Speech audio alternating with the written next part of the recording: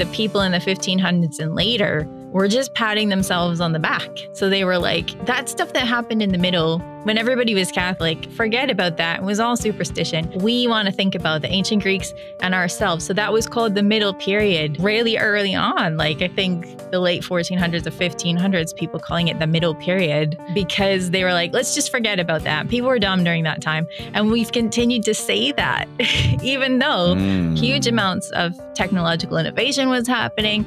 People were, you know, reading more often, more books being circulated, more science, all this stuff happening. But it was a propaganda thing. And we are still buying into it. We still think like the Romans were amazing. And then things got amazing after the Middle Ages. But the middle was all like blue filter and mud and blood. And that's not how it was. Are we? Yes. Where are we? Here. Why are we here? Not entirely clear. We are misfits thrust into existence by random chance with no hints at all as to how we're supposed to make sense of it all. It's immensely bizarre. Here we are. Hello, welcome to the Here We Are podcast. I'm so excited. I'm dressed. This is my first ever getting dressed up in something for the Here We Are podcast. It's been 8 years, I think, I've been recording this show. And this is my first time we're talking about medieval times today. I am so excited. My guest joining me is Danielle Cybulskie. So thank you so much, Danielle, for joining me. Thanks for having me. It's a pleasure to be here, and I love the outfit.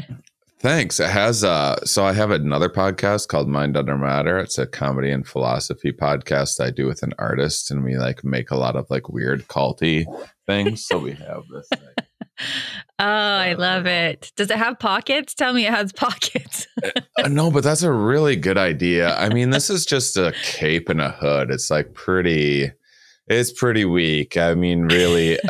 Next year we're going. We just did a whole like camp out festival in Raleigh. That was several days and science talks and music and comedy and a bunch of things. And so we got it. We decided we were forming a cult, but now we need like real robes, though. Yeah. This is. I saw so. Gosh, do I just skip to? I'm just gonna skip to the thing that I want to ask you about first, even though it's not. Like I should be setting you up and everything. But you know what?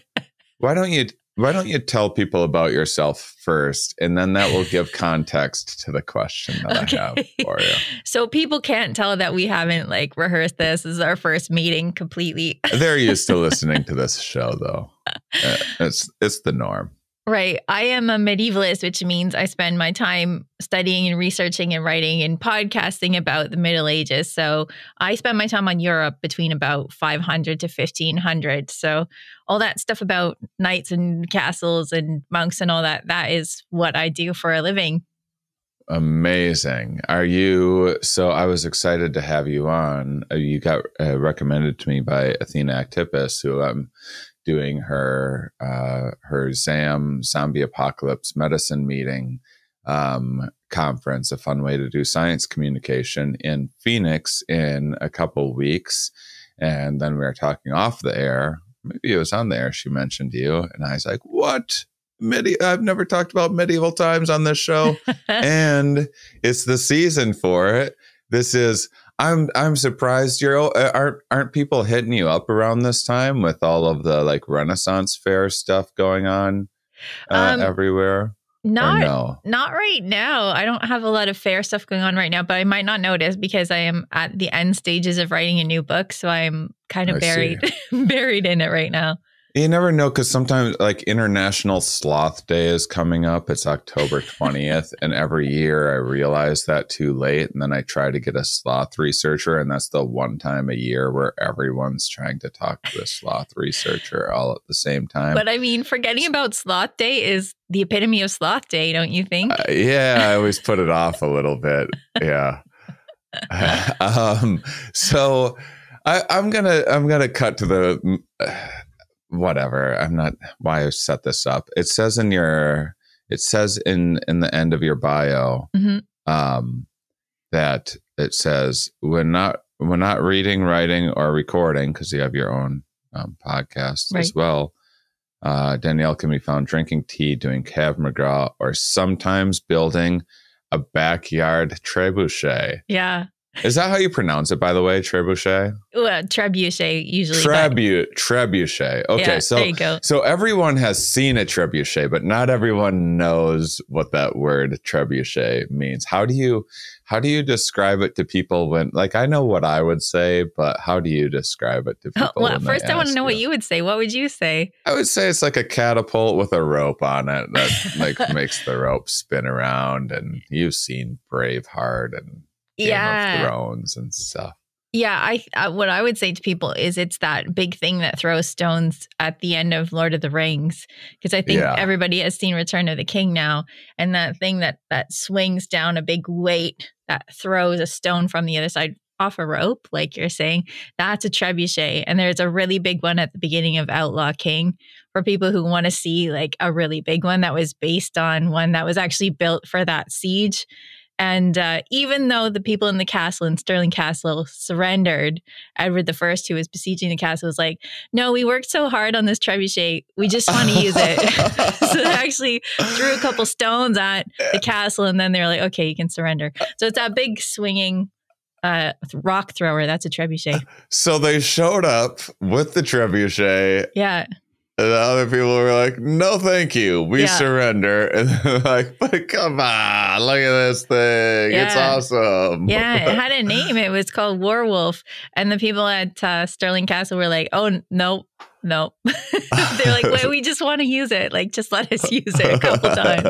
Then you can surrender. So, yeah, it's at the beginning of Outlaw King because it's just such a cool story. Interesting. So how did you, first off, do you go to Renaissance fairs, or do they drive you crazy with their inaccuracies, or what's your vibe? I don't tend to go to them all that much. They can be fun, but like you can't expect any accuracy there. It's just playtime for grown-ups, you know? Can you go sober? Because I feel like there's one, I'm in Raleigh, North Carolina right now. And I looked at one popped up somewhere. I love a good séance. And I looked, and there's one like 4 hours away in Charlotte, but it's also Sober October. And I happen to be doing that this year. Yeah. And I'm like, how am I going to go to a Renaissance fair and not get hammered on mead, which to me is, if I don't get drunk enough to consider buying like a sword or some sort of medieval weapon, then I don't know why I would be at a Renaissance fair. I feel like that's an important part of it. That and throwing tomatoes at the person. And, well, see, that's an interesting point. See, like drinking beer and mead is very medieval, but they didn't have tomatoes in medieval Europe, so you couldn't throw a tomato at anybody. They're from the Americas, so yeah, tomatoes are not a thing. That's a lie. I've been throwing lies at people's faces while they taunt me. Yes, yeah. No tomatoes, no tomatoes, no turkey, no corn, no potatoes, no chocolate, no coffee. None of these things are medieval. So if you go to medieval times, and I hope they don't sue me for this, they know this already. Like that tomato soup that you get, the potato, like that, none of that's medieval. The corn, no, because they didn't have it.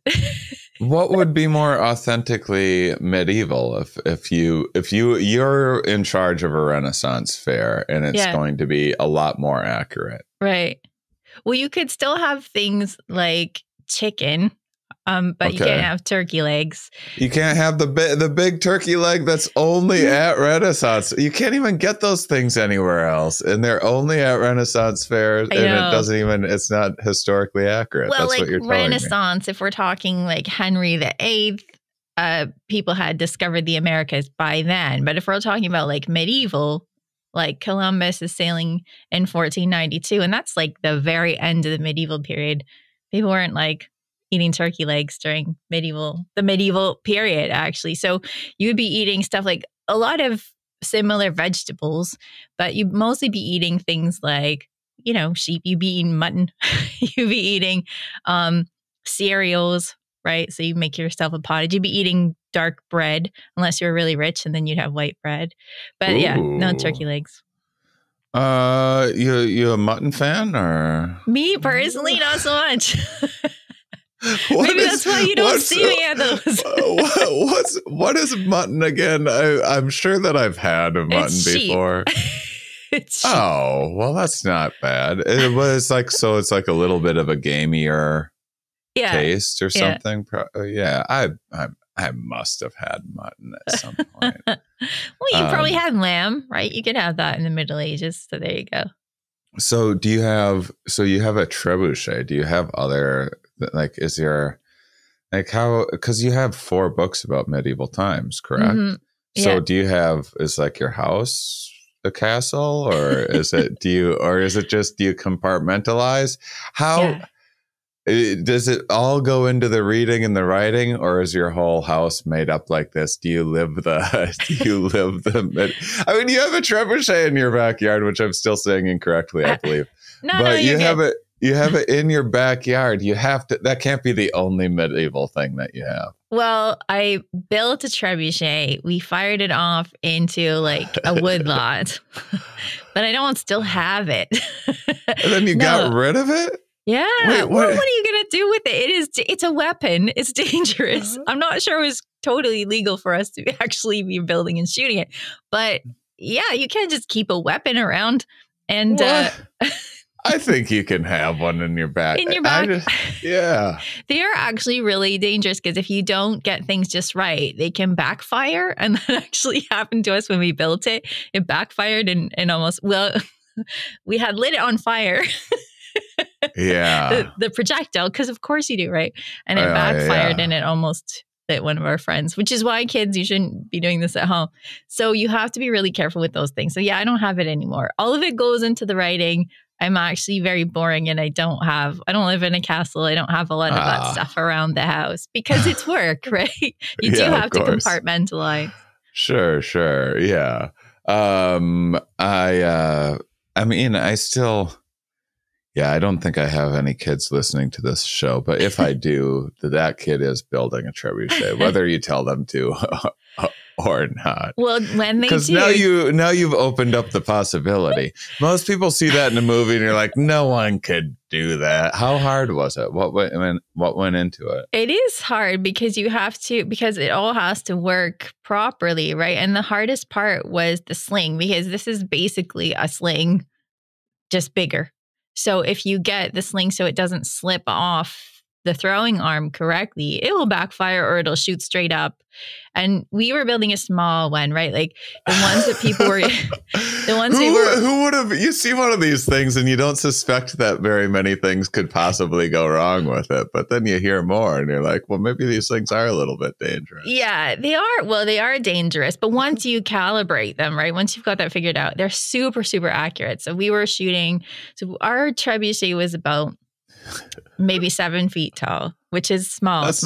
Yeah. The ones that were used in medieval warfare, those like buckets that held the weight, held about 2 tons. So it's huge, it's a difference. But our little 7-foot trebuchet threw a stone, about the size of, I don't know, a small artisanal loaf of bread. It threw it about 70 feet. And it hit the same box over and over again. They're really, really accurate once you get it set up. But like you have to work really hard to make everything work properly, or you're going to get a rock shooting straight up, and that's not what you want. So kids, the kids who are listening, like try with like a Nerf ball or something. You could get little kits to make tiny ones. Just shoots straight up into the air, and then everyone runs for their lives. That's right. I imagine. Yes, this is why people sometimes will shoot. Like sometimes people have built them and they shoot like pumpkins, which is a safer bet. But you still don't want a pumpkin. You don't want a pumpkin going straight down on your head. No. So you have to be really careful with these things. They are weapons. Yeah, well, that's good. I've been trying to get the word out there about trebuchet safety, and so you're definitely the person that's to talk right. to. Yeah, that's what I do in my spare time. Is I go to schools and I talk about trebuchet safety. So how did you get into medieval studies? Accidentally, really. I mean, like I was a kid who read stuff about Robin Hood and stuff about King Arthur when I was a kid, and I was really into it. But I didn't know I was going to be a medievalist. One day I had taken a class at university about medieval romance, which is just basically like Arthurian stories. Romance stories are just stories that were not written in Latin. They're written in the Romance languages, right? So French, Italian, Spanish. And I didn't know you could do that as a career, but it just kind of came to me one day accidentally that I wanted to do that. So I went and did a graduate degree and learned more about it. And then I've been working on medieval studies ever since. So what years were the medieval times? So around 500 to around 1500. People are always choose their own dates, but it's around 1,000 years, at least in Europe, between around 500 to around 1500. So we're talking about like the quote unquote fall of the Roman Empire to about the rise of Protestantism, the Reformation. So that's the 1,000-year period, which is a huge period. A lot of things happened during that time. Yeah. I thought it was like a couple hundred years. In my mind, it wasn't that long. Yeah, it's a really long period. And so, yeah, I have several questions. I guess one thing I was thinking about, kind of related to something else recently, was the impact of writing on human culture, and it wasn't. We were just talking about kind of the Hammurabi Code, one of the first kind of written texts when they started actually writing things down that weren't just accounting for crops or whatever, and the impact that had, like a written set of rules. And then some of the early organized religions came right after that. It was just the importance of, because even to this day, when I have a guest on, they're like, whoa, they've written a book. Like, I've tried writing books. They're hard, but anyone can write a book. Yeah. But there's a thing about it. Like, I tour with live science and comedy shows and stuff sometimes. And I could have someone with a MacArthur Genius Grant and no one would care or know what that is. And then the next person would have some self-published book and people would be like, they have a book. Oh my goodness. Yeah. And so this must have been really impactful when like papyrus or whatever was incredibly difficult to come by. And there weren't many of these things around. And I know kind of the origins of universities, as I understand, where they just didn't have many books around. So the professor is just someone that would read a book to everybody, because they would have books kind of touring around the country or whatever. And that's how you would share that information, because not everyone could just read a book. What was kind of the impact on writing and literacy? Because that would have been, I imagine that's a time when people started becoming quite a bit more literate in those 1,000 years. Yes. So what you're getting at right at the end there is that this is 1,000 years. So it's a very long period. So if we're talking about the quote unquote, I'm going to keep putting in quotations, the fall of the Roman Empire, then you have individual kingdoms that are coming out of this, right? And so it eventually grows into what we're thinking of as Europe now with its individual countries. But over this time, people started to teach each other educational stuff, right? So it's not like people forgot how to read in this time, but there was stuff going on. So most of the reading that was happening in monasteries. That's where you would get educated and that's where you would get taught. And then eventually you could go to universities, although monasteries and cathedral schools were still where you're getting to learn how to read. Most people weren't literate in the sense that we think of it now, in that reading and writing were considered separate skills. So you might know how to read, but you might not know how to write. So these are two different things. And so there are quite a few people who could read that we might think of as people who were illiterate. They could read some things, but they weren't people who are going out and writing a book. You know what I mean? The major shift happened. Two things happened, really. People started to make paper, which is originally made from linen, and then it started to be made from pulp. And this is something that came to Europe in the 1400s in the 1300s, for the most part, people started to pick up the use of paper. There's actually a podcast I did about paper if people are interested in that. But before that, people are writing on vellum. So this is animal skin that has to be like tanned, and it has to be scraped, and it has to be bleached, and then you can start to write on it. So all of the books that people are using are being copied by hand. And so if you're a university student, you could still get a book, but they were expensive because of all the labor that went into them. So when it started to transition into paper, that made a huge difference. And then, of course, the printing press was invented around the 1470s. And that's when it made it possible for more people to get more books. And then it made it possible for more people to have more schooling using books. And then more people became literate over time because, I think in large part, because the printing press made it more affordable for people to actually have books. So like the evolution of like reading and books over time is like, it's a huge period over which a lot of things happen. But basically people were writing on animal skins until, well, into the 1400s. People are still writing on animal skins for the most part. And then as the printing press became a thing, then it started to be more paper and more cheap books for people to read. And that was right at the end of the end. Yeah. The printing press just ended the. Not really. What was it? No, I imagine that's not the case. But what was?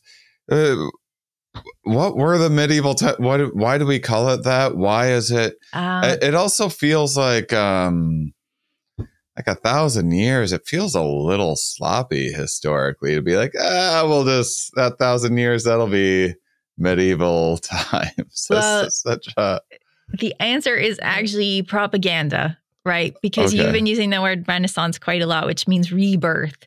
And so when people were becoming Protestant in the 1500s, they really wanted to forget about the time when everybody was Catholic, which is the Middle Ages. And so they were really interested in antiquity. They thought all the smart people were in the ancient period. I'm sorry I keep on saying medieval times. I mean to say Middle Ages. You can say it's fine. Both of them are fine. Okay. Yeah. As long as you're not like trademarking like capital medieval times, then you're fine. But yeah, so basically the people in the 1500s and later were just patting themselves on the back. So they were like, that stuff that happened in the middle when everybody was Catholic, like, forget about that. It was all superstition. We want to think about the ancient Greeks and ourselves. So that was called the middle period really early on. Like I think the late 1400s or 1500s, people calling it the middle period because they were like, let's just forget about that. People were dumb during that time. And we've continued to say that, even though huge amounts of technological innovation was happening. People were, reading more often, more books being circulated, more science, all this stuff happening. But it was a propaganda thing. And we are still buying into it. We still think like the Romans were amazing. And then things got amazing after the Middle Ages. But the middle was all like blue filter and mud and blood. And that's not how it was. Huh. And so what was the kind of, I guess, characteristic of the beginning of so that was the end of the Middle Ages, right, or what we call the Middle Ages. What was the beginning of it? The beginning of it is really hard to pin down because there aren't a lot of sources that still exist. You got to remember that we're talking about like a millennium and a half. And these are materials that can sometimes be damaged, like literature. It can be damaged and you can't get hold of it. The Vikings are not like super into books. They would like take the bejeweled covers off a book and like toss the book in the mud. Like they didn't care. And so, you can lose a lot of material. So that early part of the Middle Ages, the quote unquote dark ages, is hard to pin down because of that. We don't have a lot of sources from that time. But it was a tumultuous time because you had the Roman Empire had kind of like connected much of Europe. And then when they receded, when the Romans pulled back, you have people that are migrating from all over the place and trying to take what they could get, right? Picking over the carcass of what the Romans have left behind. So everybody is establishing their own kingdoms, their own cultures, things like that.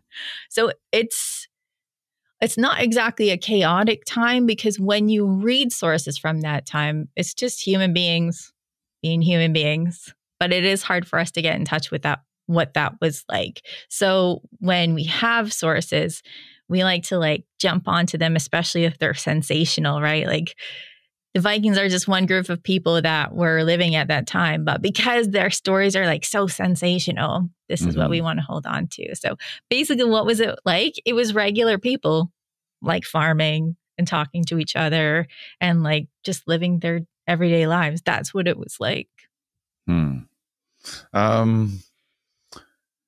Well, yeah, I guess I guess I would like to, before we get into a couple of your books more specifically, can you add any other kind of Middle Ages 101 for us to kind of set up anything else that kind of people need to know?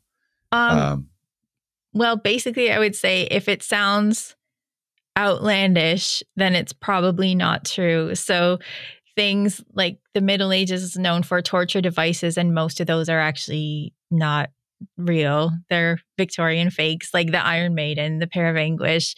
All of these things they're not. Chastity belts are not real. They're just chastity belts aren't real. They're not real. No. One time a guy was like, wouldn't it be cool if when we travel, because people traveled a lot. That's another myth. Wouldn't it be cool if we could just put these on our wives when we leave? It was just some comedian at the time that had this silly idea. Yeah. So like if it sounds and then they crazy, started making drawings and things, and then that became... So it was just a joke that went out of that, like got out of control and became known as like common knowledge. I thought there was chastity belts. I believed. I swear I've seen like that in science books before, that there's chastity belts. Yeah, because people are just super into the idea that the people before us were dumber, right? We love that. It makes us look good. So. Yeah, and you don't know about chastity belts. Now I feel like an idiot. It's like, of course, how are you going to go to the bathroom? It's what? What a stupid concept. Of course they weren't real. Right. Yes. No, they're not real. But I mean, that's what people think about this time, is that it's brutal and stupid, and it's really not. You don't know about it because you haven't read my books yet. I know. I haven't. I just found out about you like a couple days ago. I'm so happy you were able to join me on such short notice, because I found out that we had this conference coming up, and I wanted to direct people to it, and also some of your stuff is sort of relevant to what Athena and I are working on as well. But you got to give me. You got to give me a torture device or two. There had to have been. There was something. There was. They weren't waterboarding people. There had to have been something. Yeah, there was. No, they I don't get any torture devices anymore. I'll give you the wheel. Okay. So the wheel is something that you would break people's bodies on. I'm not sure that this is medieval. It might be earlier than that, but the wheel is something that is associated with St. Catherine.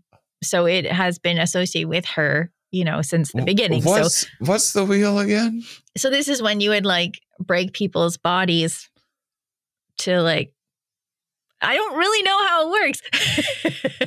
Where you haven't built one in your backyard? No, it's a torture device. I only build weapons. Come on now. Okay. But here's the thing. You don't need to work very hard to torture a person. Right. You don't have to work very hard. That's what people forget about, is how easy it is to torture a person. Right. Many times you just leave them in a room and don't feed them, and that'll do the trick. Yeah. So I've done a podcast on torture as well. There's a really great scholar people can learn from. But torture is actually not used a lot in the Middle Ages, because what they knew was people would say anything under torture. Right. So you could only use it under very specific circumstances. You could never use it if somebody had accused one other person. You had to have like corroborating evidence that this person had done something wrong. And only in those cases could you use torture. But in different places like England, you weren't allowed to use torture because the confession you got out of it would be worthless. So this is another thing where if you actually look at the scholarship, the torture thing falls apart as well. So sorry, I have only bad news for you. I've been living a lie. I have only bad news for you. So you've written 4 books just Yeah. trying to tell people that the Middle Ages are way more boring than they realize, Yeah. essentially. Well, they're not. That's the thing. They're not more boring, but they're much just more familiar. Yeah. Oh, Yeah. that's interesting. Yeah, they're more familiar, and they're more. I mean, it's the you know, the human mind loves like gossip and attaching to big, like you said, sensational, fiery, violent, hyper salient type things. And Yeah. this is, I mean, this is how myths evolve and everything else. And it is there. And there's also some, that's weird too. And cause we tend to go, oh, well, this thing was old, so it was sacred and magical. And then and they knew everything, and they were wise and could foresee the future, and were better at philosophy or whatever else than we are now. And then at the same time, we look at other periods and go like, what a bunch of horrible, violent dummies that couldn't read, and they just tortured each other instead of reading. Yeah, well, it's in part, I think, because the more we think about how similar we are to that time, the more uncomfortable it gets, right? So if we talk about like the ways you can torture people, like this stuff was happening, you know, it's happened in the last couple of decades, right? You can see headlines in the newspaper about people being tortured. And when we think about that, it makes us not look good, not comfortable. So yeah, it's much more comfortable for us to look back and be like, those people were dumb. We've evolved so much since then. That feels really good. So I can see why there's a lot of appeal in putting all of our garbage into just a few centuries, right? Well, yeah. Do you think some of it is like you said, it's hard to have records of some of this stuff? Because say I wanted to make a case for there being more torture back then, because I want it to be that way in my mind. Yeah. Okay. And so I would say, well, you know, you look at like Guantanamo Bay, and sure, we have these like Polaroid photos of like naked human pyramids to humiliate them or whatever. And like that, well, yeah, you have this physical evidence, but perhaps they just like couldn't get people to sit still long enough to paint the naked pyramid to humiliate them or whatever back then. Well, maybe there just wasn't the evidence, the you know, the physical records that that showed evidence of it. Well, that's funny, because I got to send you one of my books, because I'm pretty sure I have a manuscript image in one of my books that has somebody that is hanging from something called the 𝕊𝕙𝕒, which basically is just hanging from your arms so that your joints are overextended. And I think that the torturer, is applying fire to them. But honestly, I don't know if that is torture or punishment, because punishment is different from torture, right? So, but yeah, there is an actual picture. People took the time to draw it out. People have also taken the time to draw out like, can you wiggle less while you're being burned, please? Right. So, but the legal records are where we find information about torture or punishment. And if somebody is believed to have been, you know, terrible, then people will write about it as if this is a good thing, or they'll write about it as if it's a terrible thing, but they will write about it. So legal records are some of the best records that we have. So what kind of fun punishment did they have going on back then? Well, because everyone thinks of like the guillotine and stuff. And the guillotine is post-medieval. So if you were going to get beheaded, sorry, man. If you were going to get beheaded in the Middle Ages, people would use an axe. I know all of my Middle Ages information from movies, it turns out, that are not historically accurate in any way. Yes, you're going to have trouble watching movies from now on. What about what do they call them? The stocks or whatever, where they put people in their hands and the public humiliation stuff? Yeah. They had to, come on. Yeah. They did a little bit of that. They did that, right? yes. And they did that more thank goodness. afterwards. And more afterwards. More afterwards than during the Middle Ages. Well, but they invented it then, maybe. I mean, I don't know. Did the ancients not have a place to put people to humiliate them? I bet they did. So I don't know. I don't know. That's not something I have looked into. Yeah. But you're talking like the worst execution you could have. And it was meant to be the worst execution you could have was one being hanged, drawn, and quartered. So this is one where you would, so in the Middle Ages, people. It's like what they did to William Wallace in the movie, that's right? Yes. So it was. There was a thing. You found like the one historical detail in that movie. Yes. So you would be hanged by the neck. So they didn't have a trap door to break your neck. If you were hanged in the Middle Ages, you strangled to death. Oh my. So you would be hanged, then you'd be cut down. Then you would be drawn by horses till your joints gave. You would be disemboweled, and that would be the entrails would be burned in front of your eyes. And then you would be executed by beheading. Now, this is not. Well, it's pretty good. I mean, if you want to like really make an impact on people, like that's exactly a horrifying. Right. That's one of the worst things I could imagine that's ever happened to anyone in all of human history. That's right. When that happened. Oh, I forgot the castration. You're castrated too. Oh yeah. So this happens. I did a podcast about this too. So there's like symbolism to all of these things, right? So it's not just like, what can we do that's really going to be gross? It's about punishing that person for their traitorous ideas, right? So you're getting rid of that stomach because that's where some of your ideas to work against the king might be coming from. You're separating the head from the body, like you tried to separate the king from his people. So like, this is the worst punishment. It's very symbolic. It's not something that happened every day. And so people are throwing up watching this and they go, well, it's a metaphor. Come on. It's not, this isn't me being, well, you think I want to cut this person's head off and disembowel them? I have to. It's for the story. I'm sure it was explained during the execution, but it's meant to be hideous and gross, and we're still talking about it because it's horrific. So it's not something that happened every day. So that was meant to be an example for the entire island of Great Britain when Edward did that to William Wallace. Like nobody rises up against me, or this is what will happen to you. And I mean, we're still talking about it, so it's accomplished what it was meant to accomplish. But not an everyday thing. You asked for the worst. That's the worst. It's a pretty good one as far as bad things go. That's more horrifying than a lot of the myths.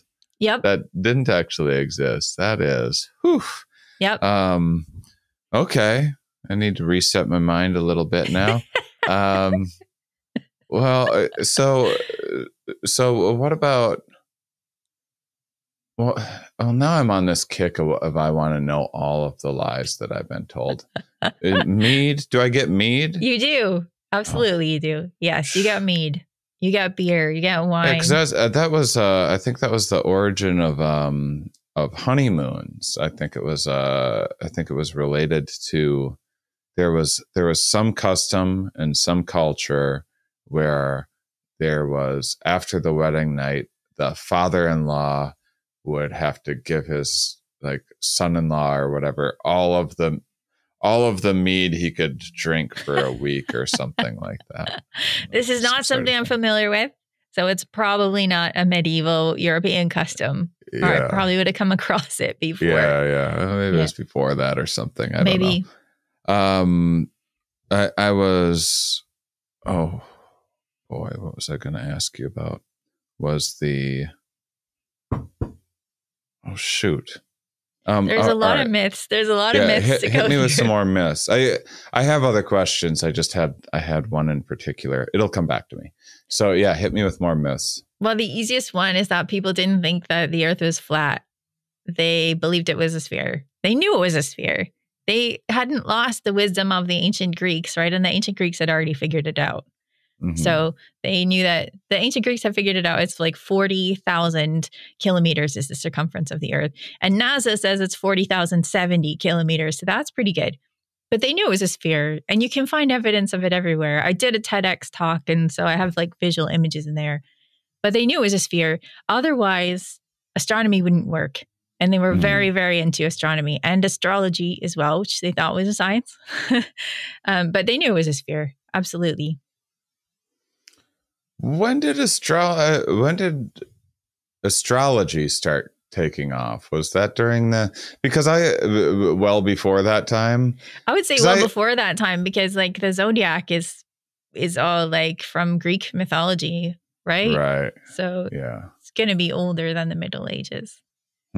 But this is like not my area. So. Oh, that's okay. Well, I remembered the thing that I wanted to ask you, and now I know why my brain was trying to forget. It was about castration.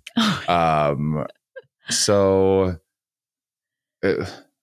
I remember reading, I think this was a cross-cultural thing, because I remember reading about some like Chinese emperor who would have a harem that he would castrate some of his enemies and then have the castrated men guard his harem. That would be, that's what would happen if you're enemies with this guy. You would get castrated, and then you would have to guard like hundreds of fertile women for the guy who castrated you. Speaking of punishments, right? Yeah. So castration was a thing during it was middle. Part of a horrible punishment. Yeah. It wasn't an everyday thing, and there's nothing comparable that I can think of to that story. No. All right. Well, you have the book. What's the title of your most recent book? My most recent book is How to Live Like a Monk: Medieval Wisdom for Modern Life. So I would love to get into that a little bit. I was raised Catholic. So this is the thing that they were like, this is the big, Catholicism was huge during these Middle Ages then, is what I'm taking from this. Yeah, this is pre-Protestantism. So I'm still processing my Catholic upbringing. It didn't go well for me. I wasn't all that into it. Right. But I went from, very angsty and rebellious and stuff in my youth to I'm 42 now. Now I find a lot of the mythology and stuff through history to be very interesting. And just the roles that it had on culture. So when did Catholicism first take off? Well, in the ancient period, right? So if we're counting like the year of our Lord being 0, then it's pre-Middle Ages. Yeah, but the Bible wasn't even like 200 years after that, like the first written Bible, and then the different sects that happened. Catholicism wasn't the first one, right? It was just Christianity, and then when you name it Catholic, well, there was only one way for a lot of Europe from the beginning, but there was also what we call Orthodox now, right? So there's the two different branches, but they're both what we might think of as like Catholicism now, as in not Protestantism, but like church history is not where I spend most of my time. But let's just say that from the beginning of the Middle Ages, Christianity is well established. There's like all the literature you could want. There's like the Bible, there are the church fathers, right? St. Jerome, St. Augustine. So by the time the Middle Ages start, Catholicism is well established. And does that answer your question? I kind of forgot the question.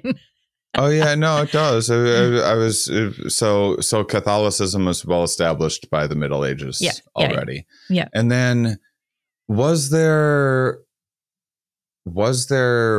any kind of church and state separation? In my mind, the church was the state and the law of the land, and they were the ones collecting taxes and everything else. Kind of. There wasn't really a separation between church and state, because in order for you to be a king, you had to have God's blessing, right? So they really went back and forth and they argued amongst themselves, like kings and popes, like, who is really in charge of my country? And eventually they settled on the fact that, okay, like the Pope is in charge of everything. But that can sometimes just be in name only, right? Like during the 1300s, there is the persecution of the Templars, for example. During this time, the Pope is in France, and the King of France is like bullying the heck out of the Pope. So even though the Pope is like the head of all of Christianity at this time, at least in the Catholic tradition, like nobody necessarily had to listen to him all the time, and they didn't. They didn't always. But this is something that they were actively debating, because how much power belongs to who is a very important question when you're trying to administer a realm, for example. So the thing that makes it also complicated is that kings would have jurisdiction over some laws and the church would have jurisdiction over other ones. So things like murder, like theft, these were under the king's law. But things like adultery, blasphemy, these were under the church's law. So there's two different laws going on. And this is actually something that caused a huge problem because, for example, if you were a priest, you couldn't be charged under the king's law. So if you were a priest that murdered somebody, you couldn't get hanged for that because you're a priest. The church would take care of that, and the church would punish you by saying, like, you need to fast for this amount of time or whatever. And so the kings found this very unfair. They argued about this quite a lot. And this is one of the things that led to the murder of Thomas Becket, if people have heard about that, was because of an argument between the king and the Archbishop of Canterbury, Thomas Becket. The king wanted the Archbishop on his side when he was trying to bring laws together, for example, and the Archbishop was like, heck, no, we're not going to do that. So the king said, will nobody rid me of this turbulent priest? And then people took that literally and actually, murdered the Archbishop, and then the king had to apologize for that. I'll rid you. So a few people were just like, I'll do it. Yeah. So the king had to apologize on his knees, and he had to be like flogged by people on the way to the cathedral to apologize. This is Henry II of England. So it was a big deal. So the king tried to take all the power, and the Pope won that one. It's not every day you get to flog a king. Right. So the Pope won that one. Day. So yeah, there is no real separation of church and state in that it's very messy the way that it works together. But this is something that people were arguing about during the entire Middle Ages. So in my mind, the King James Bible was kind of rewritten, or King James had someone sort of rewrite it to essentially give the king more power in that Bible. But I think that was like 1600. That was just after the Middle Ages or something. But I'm sure there was always the push and pull. Yeah. Going on. Because everybody wants all the power, right? So if you're Pope, you want to be in charge of everything. I just want a little power. I'll just take a smidgen of power. Everyone else, you guys can have the rest. Just a touch. Yeah. I want like I want a backyard trebuchet. There you go. Amount of power. You can do that yourself. Well, I would say to you, buy one of the little kits for children. The little kits for children. Don't start throwing pumpkins or like bowling balls. And then study how it works and then build one. Yeah. Okay. So what got you interested in monks and monastery life? Well, this was actually a concept that a publisher brought to me. So I've been writing for a long time now, writing lots of articles and writing a couple of books. And the publisher came to me and they said, we have this idea about like bringing monastic life to modern life. Do you think this would be a project that you'd want to do? And I was like, I've always wanted to learn more about monks because I think they're pretty fascinating. So yeah, I'll do this. And so I took this on as an interesting way for me to bring history and psychology together because I'm really interested in psychology as well. So you're talking about like, I don't have a castle that I live in, when I'm in my off time, I'm reading psychology. I Cool. don't read like more Middle Ages. That's work. So I could bring these things together in the book, and that's what I did. So the concept was not mine, but the execution of it was mine. Yeah. And how monks were probably quite a bit different then than now you think of like Buddhist monks when you think of monks. But back then it would have been, I imagine monks had a great deal of power and sway in things back then. Sometimes, right? So we should say that Buddhist monks still existed, but just in the part of the world I wasn't looking at, right? So Christian monks, it's tricky because they were meant to be separated from society in order to be more perfect in their faith, but they weren't really. So they were landholders. So a monastery might own a bunch of land. They might have tenant farmers. The abbot might be somebody who is from the nobility, and they might be schmoozing people to make sure the monastery was funded or things like that. So they're not as separated from the world as they intended to be, but the intent was to be very separate. So that all they did all day was to focus on God and on their faith. So they were integrated, but they were meant to be separate. And some of them actually did achieve that. But most of the time, they weren't super powerful, but some cases they were because of the connections that an abbot might have or because of the land holdings that they might have. People would donate land, for example, to a monastery on their death so that the monks would be praying for them and make sure that their souls went to heaven. So they could amass quite a lot of wealth, which would make them powerful. But again, there's some small houses that didn't have much power at all. So it really depends on where you look. I know this is like ruining all your ideas about the Middle Ages.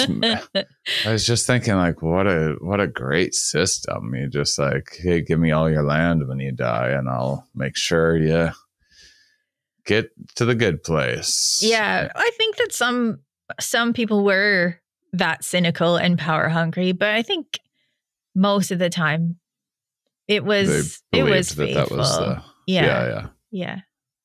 And so what was normal monastery life like back then? Right. So a monk's life was pretty challenging, and it was meant to be challenging because you were like a spiritual athlete in some ways. So you would be praying a lot of times over the course of the day, I think 7 times over the course of the day. And in between that time, you would be working, right, to help the monastery. You might be working in a garden, or you might be working with a talent that you already have, like you're a shoemaker, maybe you're repairing shoes. So you're working, then you're reading, then you're praying again. And much of this is done in silence. And you don't get to pick what you wear. You don't get to pick what you eat. You don't get to pick what you do every day. All of that is given to you as an assignment. Then you have to get up in the middle of the night to pray. And so monks they have a difficult life, but this is something that was done on purpose. So when I wrote this book, I'm not saying people should be monks. That's very difficult. But there are things we can learn from monks. Things like having green space. This is something that you find in cloisters, right? So if you ever visit a cloister, you'll find that it's usually built in a square. There's a church on one side. There's a dormitory. There's a place for them to eat. And in the middle, there is a green space. And they're meant to spend time there to refresh their eyes after being inside all day, doing all their work, doing all their prayers. And this is something that, science has shown us really makes a difference. Like 30 seconds looking at an artificial plant will make us happier. So this is the kind of stuff that I bring to the book. Not that you want to live a life that is as austere as a monk's, but adding things to your life like green space, for example, will be helpful. All right. Well, what else? If I'm on this Sober October kick. So I started early. So I got my COVID booster like a while back, and I used that as an excuse to start a little early. That was the 23rd of September. And then because I just got I planned a festival this last summer, and I got into the festival spirit pretty heavily.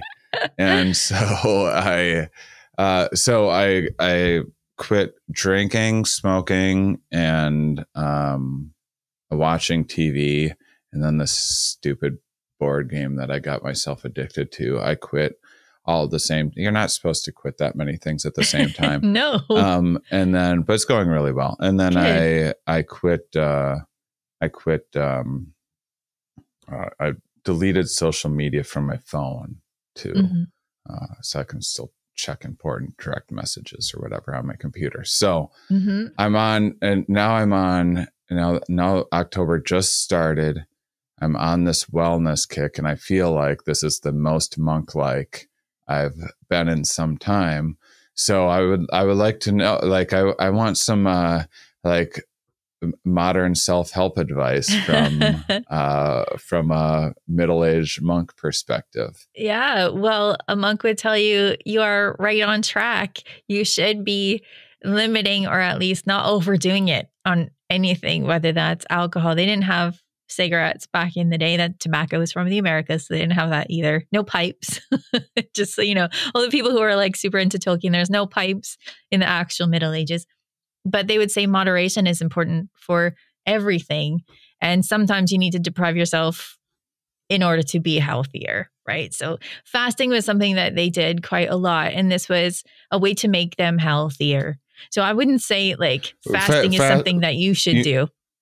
Yeah, but it's one of the things where fasting. but that was a regular practice. And you're talking about just on food fasting, or was that like applied to like substances or sex or like whatever?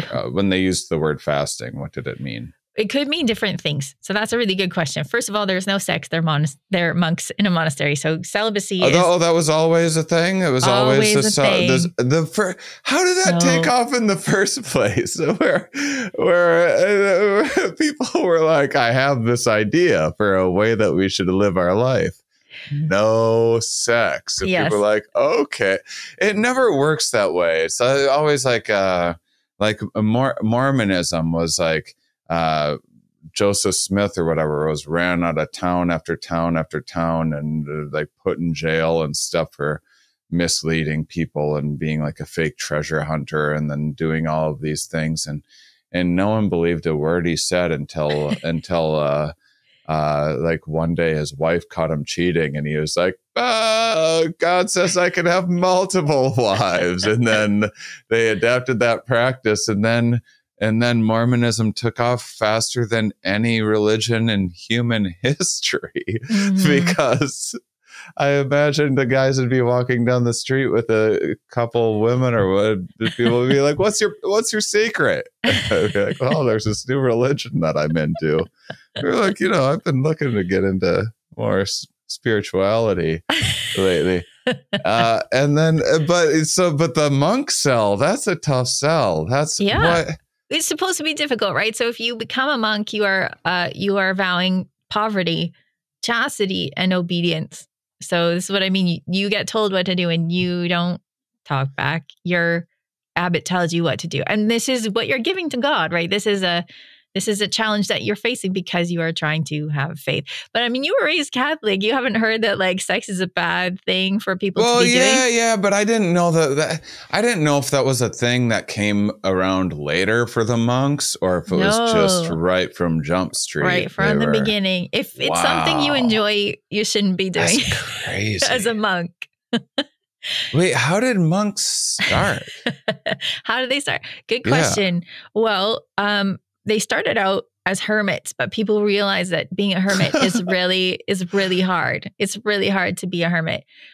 So they're like, you know what? I have these goals. I have these spiritual goals. You have spiritual goals. So like they're accountability partners. So they became groups of people who all had the same goals, which were to live a life that was like totally stripped down. That was like not about money. That was not about sex. That was not about pleasure. It was about just spirituality. So like these are people with goals that had accountability partners. That's how monks got started. Wow. Yeah. That's interesting. So hermits would approach one another. Which is an odd thing for a hermit to do. And then they'd be like, I see that you're also spending a lot of time indoors, not talking with anyone. Maybe we can help each other out. It's more like it's more like you're sitting together, you know, drinking a cup of wine out of a clay cup or something in the ancient period, and you're like, you know what? I really want to be a hermit, but it's hard. I don't know if I can do it. And then your friend is like, I really want to be a hermit too, and I don't know if I can do it. So then they get together, they become monks. So it's not like hermits who are like sending smoke signals. It's like people who want to be that spiritual, but they don't think they could do it by themselves. Well, it wasn't smoke signal in my brain, but now it is. But that's interesting. So then they'd be like, well, let's meet up once a week, once a month or something like that. And we'll only talk to each other, and we'll just hash out how to only talk to each other. And even maybe if we're lucky, talk to each other less. It's more like, let's do it. Let's be monks. Let's be like hermits, but hermits together. And then they go out and they build a community that is just them, like farming, you know, being silent or only talking about spiritual matters. And then it became so popular that they had to start writing rules about like how to be a good monk. So the rule of St. Benedict came out, I think, 6th century, and it informed like monastic traditions up to this day. Like there are people still living by the rule of St. Benedict today. There's Benedictine monks out there, but you probably don't run into them every day because they are doing their monkly thing, which is not really interacting too much with the outside world. Although, you know, things have changed a little bit in the modern world. Just like the people who are just listening to this and not watching the video are not going to be able to understand. Like the face that you keep making this face at me. I know. I love all this stuff. I mean, well, it's just so I study a lot of evolution on the show. Right. And I tell people all of the time, I know nothing about modern human history. I never cared about, you know, like American history or whatever. It's like most people that are like, I'm really into history is like, that means they like World War II documentaries or I know. Or it's always me in the bookstore with guys who are looking for books. Yeah. And so that's what history means to most people. And I'm like fascinated in the, you know, going back, you know, billions, millions of years or whatever. And so I know nothing about any of this stuff, and it's so fascinating. So everything that I know is from TV, and of course it's like that's going to make a fool out of anybody if you get your information about anything from a bunch of like hokey action movies or whatever. Yeah. I mean, there's entertainment, but you shouldn't take that as gospel for sure. But I mean, there's a lot of like medieval historians that are putting really good content out on the internet. And like my podcast has something that is interesting and quirky, hopefully interesting and quirky. What's the name of your podcast again? It's just called The Medieval Podcast because it's SEO, weekly? Right? It's weekly. Every single week you're talking about medieval times. That's right. Amazing. Yeah. Well, I talk to experts like you, so I know some stuff, but these people know more than I do. So we've talked about stuff like torture. We've talked about stuff like medieval pigs. We've talked about stuff like sex. We've talked about just pretty much everything. So like there is good content out there, but yeah, you can't get it from the movies. We are still working really hard on that.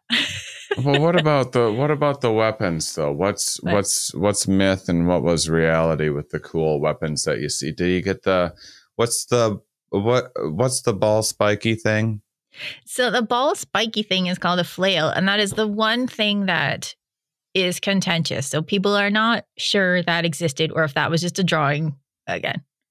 But people did have maces that had a ball spiky thing on them. So you could have a mace. Yeah. But most of the time people are using a sword. They might have a shield. They will always have a dagger with them. They might be using an axe. They might be using a pole axe. It depends on who you are. And if you can't afford these things, right? If you were just a farmer who got called up, you'd be using a pitchfork, you know. So there's a whole range of. You don't have an axe.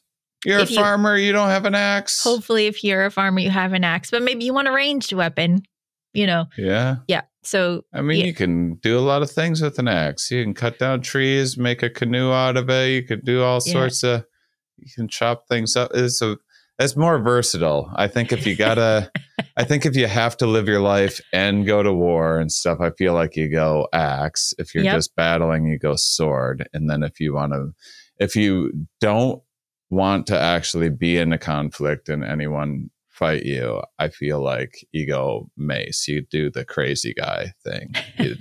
I think that's because why would you swing around a ball? It can hurt you, right? For sure. But still, like, it looks a little cool. hard to control. It looks very intimidating. Right? I think that you're hoping people don't call your bluff if you have one of those. It's true. But again, back to like the simple will work. Yeah. So when people are talking about the zombie apocalypse, which is what we're going to be talking about in a couple of weeks, the simple weapons will work, and axe is going to do the job. Well, I might wrap things up because I want to have you back on sometime, and maybe I'd have some time to actually, since this came together so quickly and last minute to promote the conference.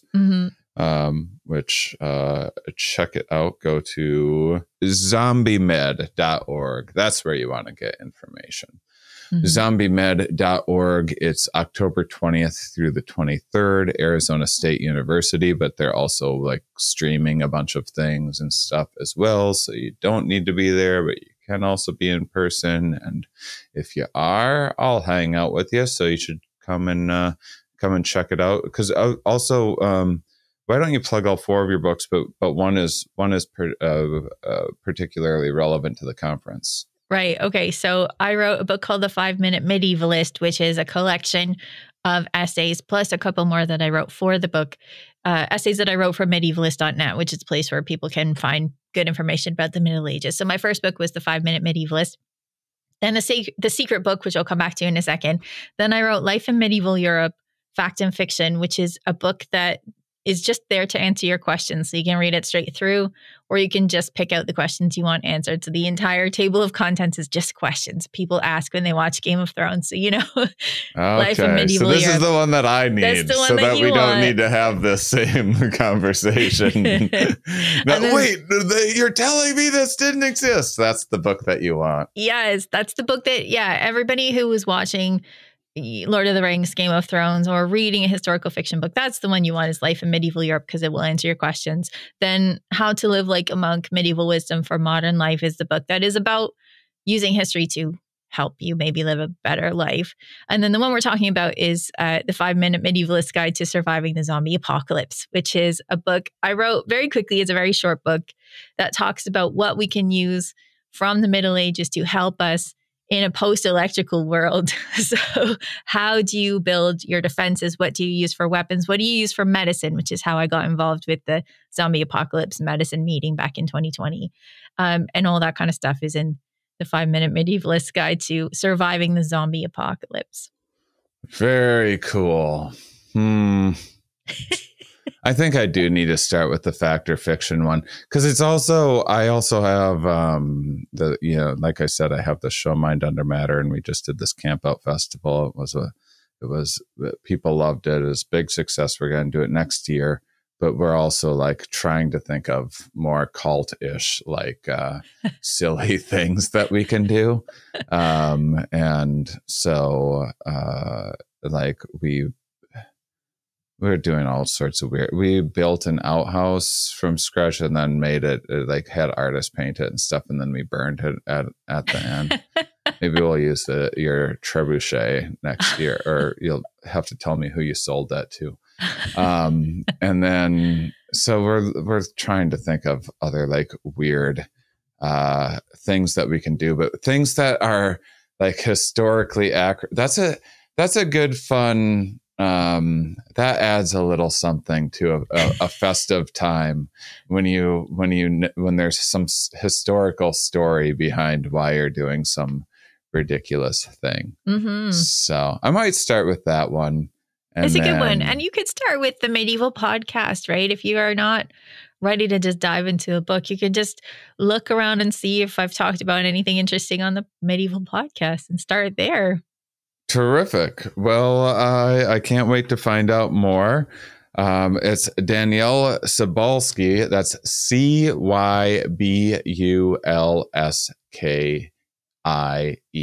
The links for her books and podcasts will be in the description wherever you're listening or watching this. And so thank you, Danielle, for joining me. Thanks so much for having me on. And thank you, listeners, for being such wonderful, curious people. We'll talk to you next week.